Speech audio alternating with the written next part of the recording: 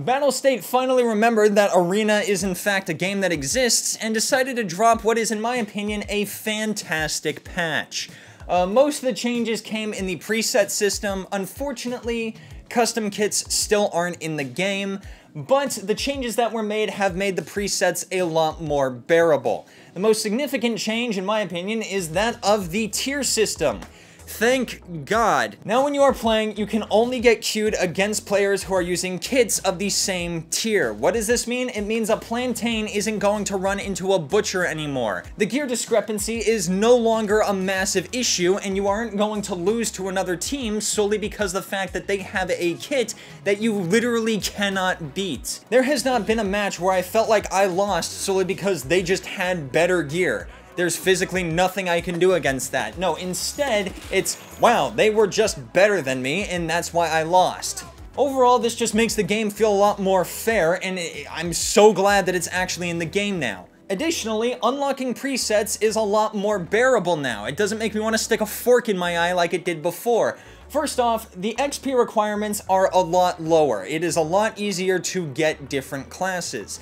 Next, they added non-linear progression, thank God. Instead of using the kit right before another one in order to unlock it, all you have to do is use any kit within the same tree and select which one you want to start unlocking.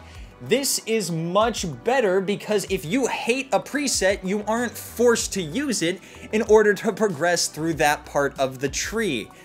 Overall, this has just made the game a lot easier to grind, a lot more, dare I say, enjoyable to grind. Overall, it doesn't feel like I'm slamming my nose into a cheese grater every single time I want to get a slightly better kit, and because of that, I'm happy. A change that might be slightly controversial, but I really like, is that there can only be one of any given preset that is used per team. If somebody is using a preset, no one else on their team can use that. So you're not going to get swamped by a team of 5 pharaohs anymore. Well, some people might be disappointed by this because they're not going to be able to run their favorite class every single time. If you are relying entirely on one class to win games, I'm sorry, but that is a you problem. And it also makes it so that balancing is easier. If there is a class that is slightly more powerful than others, at the bare minimum, you only have to fight one of them instead of having to fight 5 of them. The only other potential negative of this is that in order to advance tiers, you have to unlock 5 kits from that tier. You're not able to just instantly start playing. They have to do it this way because if somebody else takes the kit you unlocked, well then you're completely screwed. All of the presets just seem to be more balanced in general within their own tiers. There aren't any kits that really stand out as completely overpowered. There are some that are definitely a bit better than others. In tier 1, the one that comes to mind is the Ratnik kit. It's got decent armor, it's got a very solid weapon, and it has good ammo. So while it is powerful in that tier in the hands of the right person, it isn't a crutch that gives you a win. So some kits are stronger than others, but not obnoxiously so like the Butcher kit used to be. I'm just gonna keep complaining about the Butcher kit. This thing was so completely unfun to fight against. If you were one of the people who intentionally deranked and then used the Butcher kit so you could just mow through people who had no chance of killing you, I have no respect for you. So yeah, Butcher got nerfed, his armor is a little bit worse, and he got dropped from M62 down to BCP FMJ. He's still gonna be fairly powerful, but at least now he isn't a guaranteed win. Keep in mind that this didn't just happen to Butcher. Basically every kit, including the high-end kits, had some type of ammo nerf. Nightmare went from using 300 Blackout AP down to M62, Reaper went from using APSX down to FMJ, Mutant went from BP to PP, etc.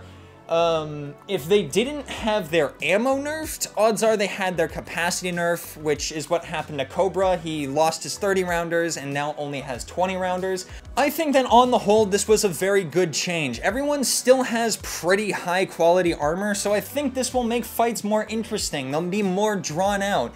In old Arena, when everyone was running around with BP, SSAP, stuff like that, fights were over in a split second. You just jiggle peek somebody, you put 3 rounds in their chest, the armor did not matter, they were dead instantly. If you were out in the open trying to rotate on somebody and they just barely caught you out of position, you were dead before you had any chance to get back into cover. I think overall this will make fights more chaotic, and the CQB classes that didn't really have great ammo to begin with will actually have a fighting chance now. I think this opens up opportunities for more interesting movement, more rotates, and just overall more fun, whereas before it was, if you are not absolutely perfect with your timing, you will lose every single time.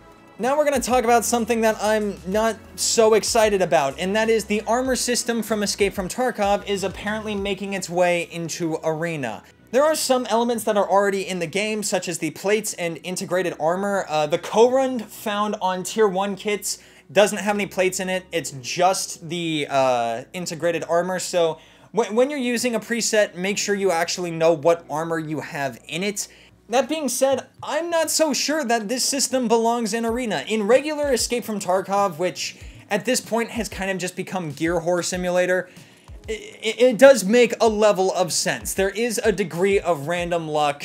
As annoying as it can be when a bullet just slips past your Tier 5 armor, it's less egregious. Whereas in Arena, this is not a game that's built on those ultra-realistic, it's very finely tuned around armor balancing, what ammo is going to pen and what isn't. So the idea that your Tier 5 armor could just be bypassed by a stray bullet and go straight into your chest just seems a little goofy to me. Once again, I'm not sure how much of it has been integrated. What I do know is that the armpits are open for business. There is no armor in Arena that protects the armpits, so have a good time with that.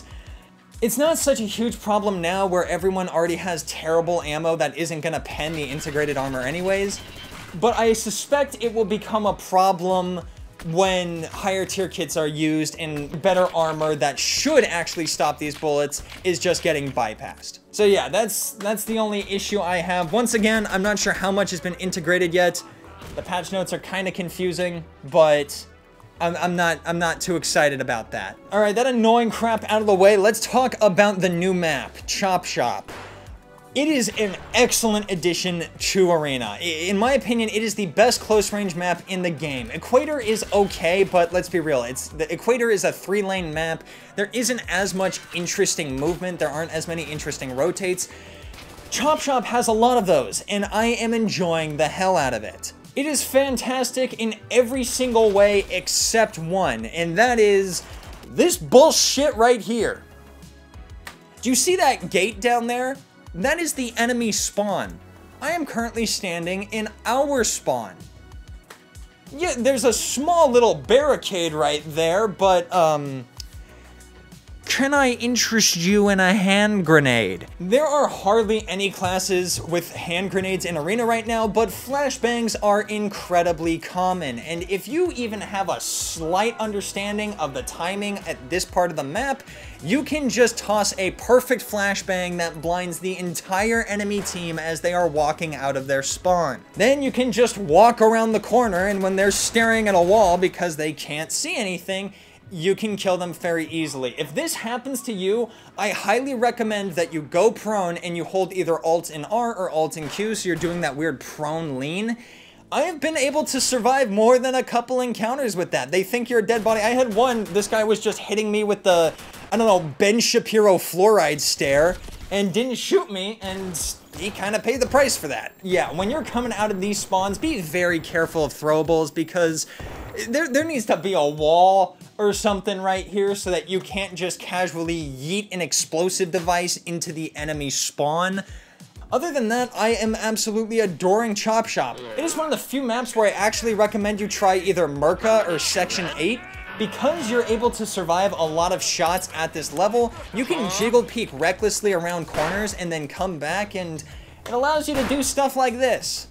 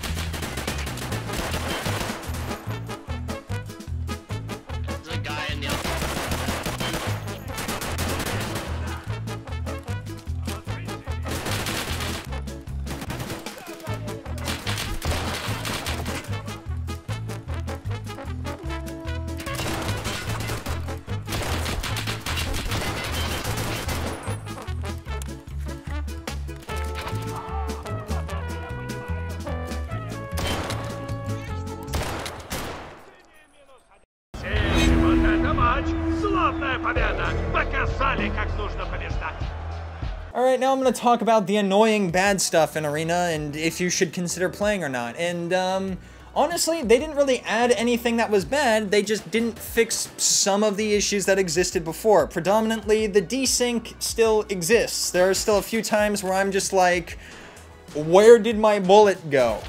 In this instance, you could argue that it hit him in the shoulder instead of the face, and that's why he survived.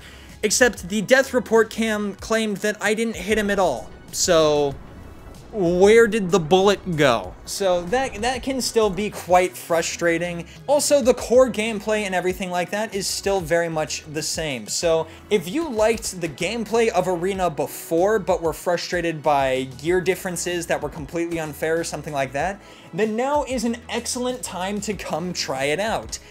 If you didn't like Arena before because you just didn't like the gameplay, then there really isn't anything different about it, and you're still probably not going to enjoy what it's become. Personally though, I think Arena is in a much better state than it was before, and I have been having an absolute blast with it. I will continue to play it, and I hope that if you have been waiting, you come and try it out. I think now is the best time to do that.